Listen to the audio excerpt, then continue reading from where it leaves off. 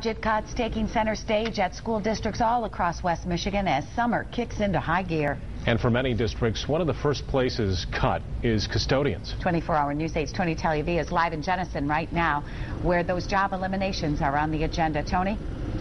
Good evening, Susie. This district is talking about laying off all 16 custodians and turning that service over to a private company as a way to save money. We are expecting the affected custodians and their supporters to protest tonight in advance of the 7:30 school board meeting. Now, Jenison Public Schools is facing a $2.2 million budget deficit for next year. We just talked with the superintendent. He is expected to tell the school board tonight he's going to propose using $1.1 million in savings and another $1.1 million in cuts to get at that $2.2 million figure. One of the big cuts is laying off those 16 custodians. Now, when we did speak with him a few minutes ago, he pointed out the school board has cut $6 million in spending in the past few years. He says there is very little left to cut.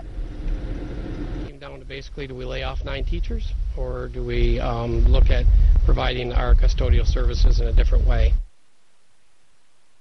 Coming up at 7:30, we do expect a protest in advance of that meeting. Coming up tonight on 24-hour News 8 at 10 on WXSP and on the news at 11, we'll be taking a look at the growing privatization trend. How many districts are doing it, and is it saving them money? We're live in Jenison. Tony Televy at 24-hour News 8.